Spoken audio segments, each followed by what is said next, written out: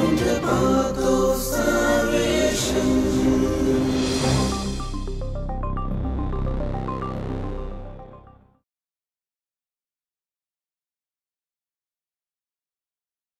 Praise be to Lord Jesus Christ. Hello, how do you do? How was last 1 week? We had been discussing about the Christian personality over past few weeks, and now it is time to have a little more understanding about the importance of Christian conscience. So we move on to the next lesson, lesson 6 in your textbook, which talks about Christian conscience. Let us begin with a prayer. Please rise, fold your hands and stand for prayer. The book of Isaiah, chapter 30, verse 21 says, "And when you turn to the right or when you turn to the left, your ears shall hear a word behind you, saying, 'This is the way, walk in it.'"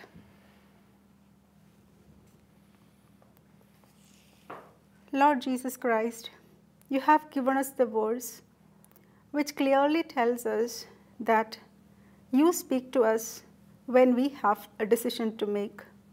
Lord, we have gathered here to learn more about the Christian conscience.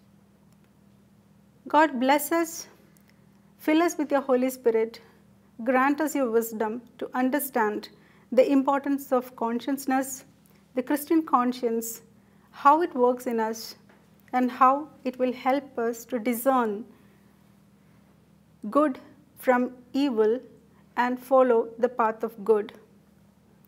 Mother Mary, please help us to understand more about the importance of conscience and follow a life filled with the grace of Lord Jesus Christ.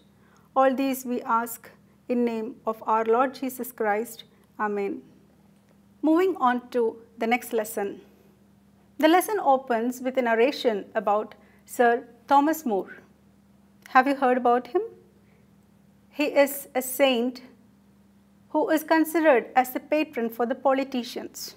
He was a counselor for King Henry VIII of England. The king wanted to divorce his wife and get married to another lady, and that was when Sir Thomas More couldn't agree for this because that was against his consciousness. He continued not to agree with certain terms that the king had put forth, for which later he was sentenced to death by beheading. And on his death table he said, "King's good servant, but God's first."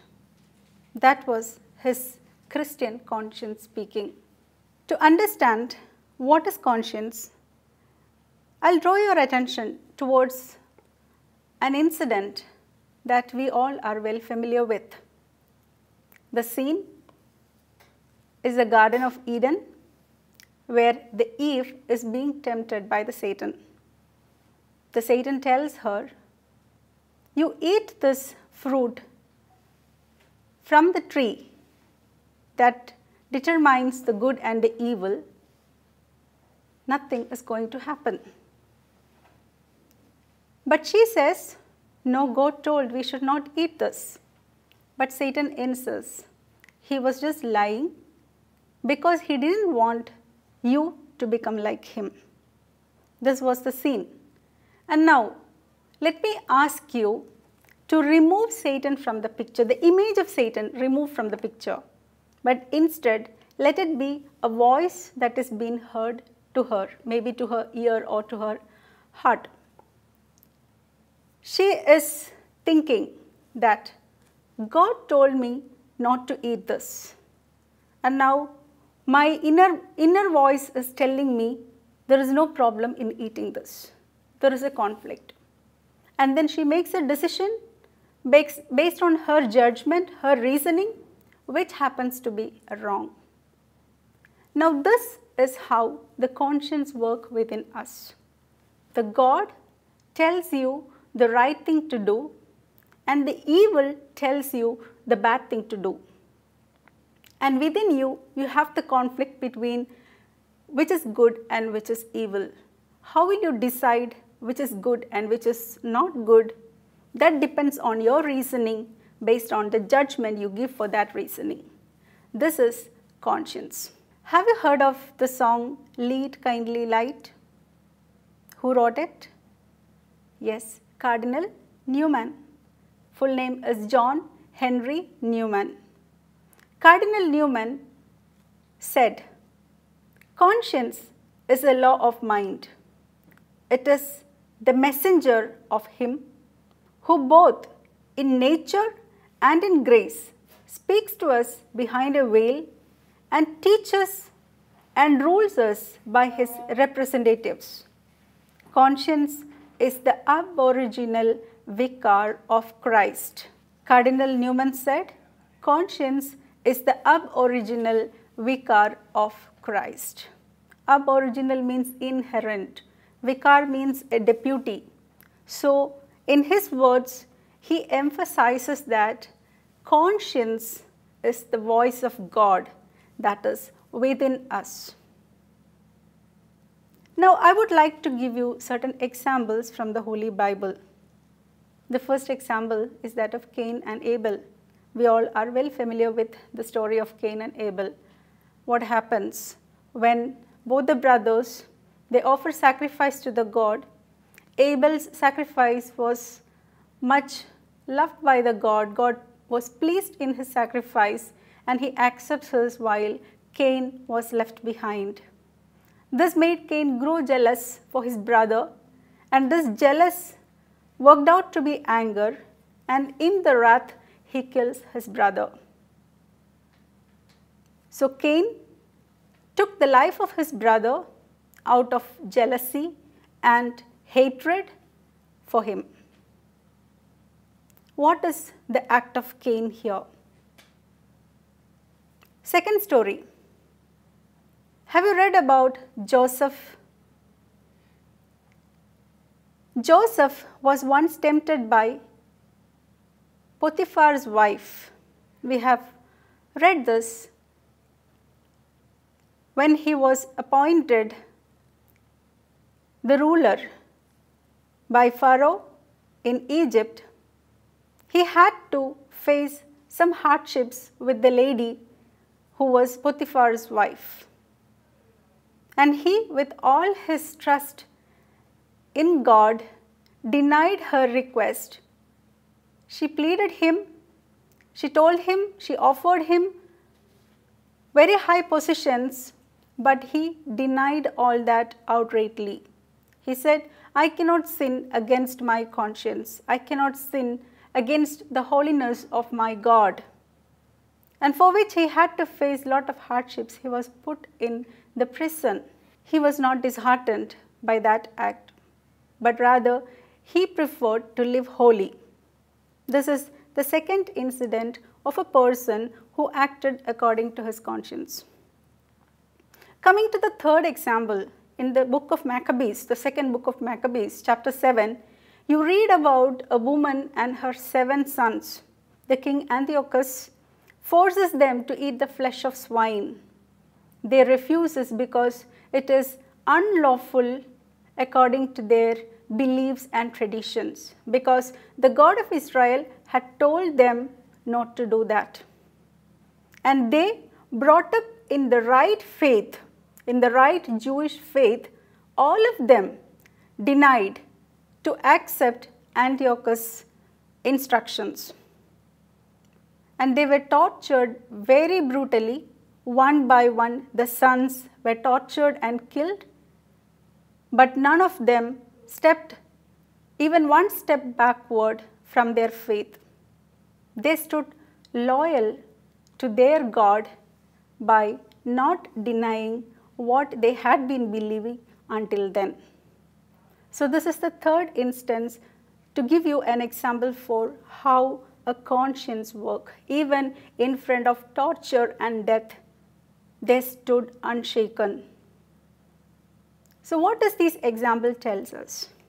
Every person is given a chance. Every person is given a choice. Every person is given a circumstance where he has to decide between the good and the evil. So it is the nature of our conscience that helps us to make the right decisions at the right time. Now, what is the nature of the conscience? Nature of the conscience means how your conscience is developed. We have an inner voice of God within us right from the time of our birth. It is inherited, but we need to grow it up. We need to mature it in the right Christian manner as we grow up. It needs to be nurtured, it needs to be protected, and it needs to be grown in the right manner, for which the family, the social status, the friend circle, the religious life, everything matters. Now let us have a look at the different types of conscience. There are 5 different types of conscience as per the lesson given to you. The first one is called as sinful conscience. The second is perplexed conscience. The third is scrupulous conscience. The fourth is lax conscience. And the fifth is right conscience. Now what are these 5 different types? The first one, sinful conscience. We say born criminal. They do not have any goodness in them, and they do not bother, they take a decision that is rather evil. So it is, as I said, born criminal, which may be wrong. It is also a problem with the upbringing of the person. The circumstances have influenced him.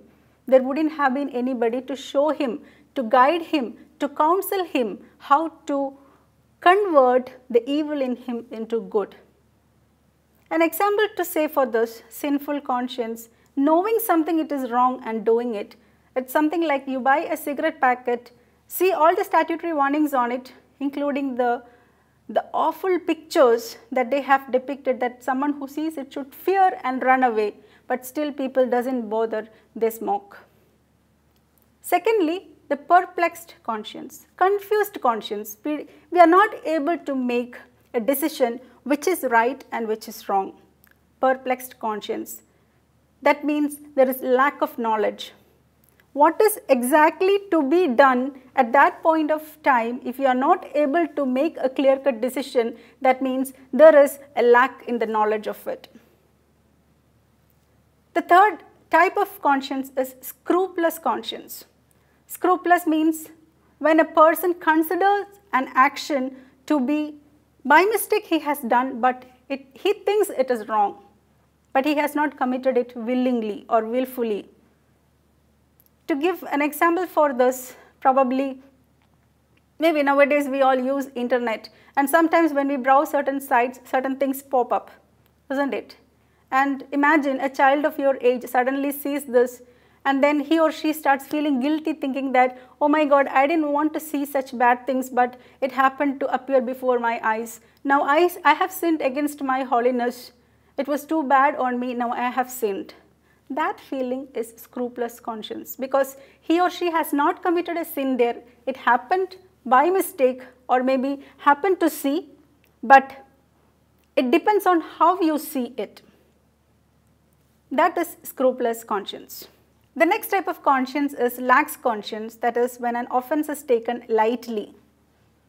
You have committed a sin, but you don't accept it, or you justify the sin according to your requirement. You take it lightly. That is called lax conscience. And the last one is the right conscience.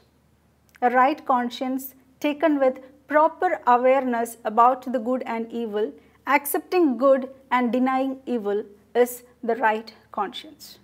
So these are the 5 different types of conscience. The first one is sinful conscience. The second is perplexed conscience. The third is scrupulous conscience. Fourth, lax conscience. And fifth one is the right conscience. So in this lesson, we try to understand what is conscience, and we know that it is the inner voice of God, which helps us to understand and decide which is right and which is wrong. And then we discussed about different types of conscience, the 5 different types of conscience. With this, I wind up the class for today. Let us continue in the next week for the remaining part of the chapter, which describes the importance of forming Christian conscience and what are the factors to form the Christian conscience. So let us close our eyes, fold our hands in prayer. Father Almighty, we thank you for giving us understanding about what is conscience and what is Christian conscience. Help us to live according to thy will, understanding the right conscience. Help us to lead a holy life. We ask all this in name of our Lord Jesus Christ. Amen.